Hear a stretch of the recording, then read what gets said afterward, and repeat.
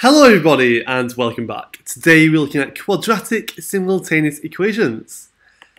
Quadratic simultaneous equations is when you have two equations, one of them being a quadratic, and we're trying to find where they have similar solutions. I've got three examples on the screen for you. I've got a red curve and a blue line, and they cross at two different points. I have a red curve and a blue line crossing at one point. I have a circle graph, which is just pretty much a quadratic anyway, crossing at the green line at 2 points as well. Now, all we're trying to do is find out the coordinates of these 2 points, of the points where they overlap. Now, when I say the solutions, I do mean an x and y coordinate, so you will be looking for an x and a y for every one of the points where they intersect. So straight away, let's have a look at this example. Solve the simultaneous equations x squared plus y squared equals 36 and x equals 2y plus 6. Copy them down, and what we're going to do is we're going to replace the x in the first equation by the x in the second equation. So the x is going to be replaced by 2y plus 6. Look what happens. Like that. And then we have this equation here, 2y plus 6 squared plus y squared equals 36. And what we've managed to do is we've managed to get an equation just in y, not in x's and y's, and that makes it so much easier to solve. And so we have a bracket that we're going to expand, so you use our crab claw method, like this, and we're going to expand the bracket. We expand the bracket by doing 2y plus 6 times 2y plus 6, and we get 4y squared plus 12y plus 12y plus 36. And then the y squared and the y squared are the same, the 36 and the 36 are the same.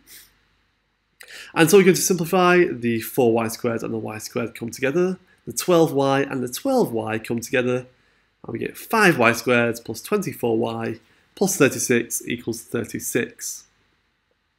Which is a quadratic equation which we can solve. So we start by taking 36 off both sides, and that simplifies it straight away to 5y squared plus 24y equals 0.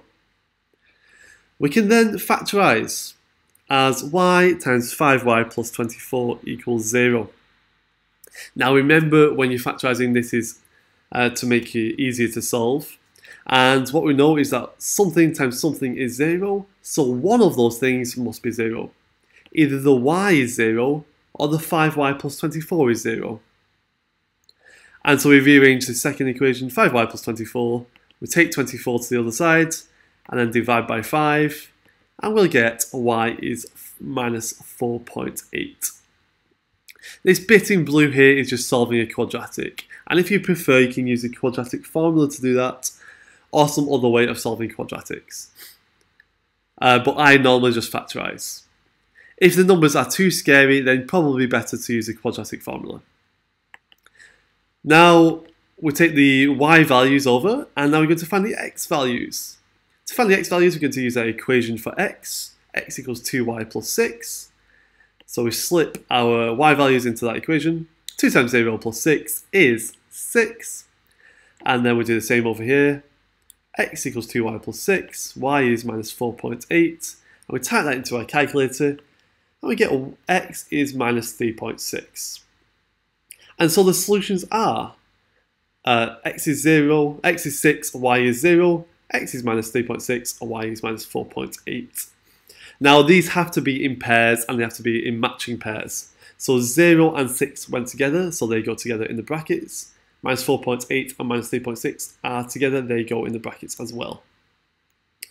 So you will have to write it as a coordinate pair to finish things off. Now let's just have a look at the graph of this, and as you can see, I've graphed these two equations here, and they cross over at the exact points that we said they would. 6, 0 and minus 3.6 minus 4.8, which is really nice to see. Okay, and that's it. That is a solving quadratic simultaneous equations. I have some practice questions for you to try here. So all of these pairs on the screen can be solved. The top one, you're going to have to rearrange to get x on its own to start with. So the x minus y, we're going to just move the y to the other side to start off. And the bottom one, we're going to have to use a quadratic formula. You will get away decimals for this bottom one, but it will still work out if you use the quadratic formula. Okay, good luck with this. So pause the video now, and when you're ready, you can see the answers in 3, 2, and 1. And here we are, the answers on screen. Thank you for watching today's video. Please like and subscribe for future videos from Advanced Maths. We have new videos coming every week to help with GCSE, IB and A-level maths. Okay, good luck in your exams guys, and bye for now.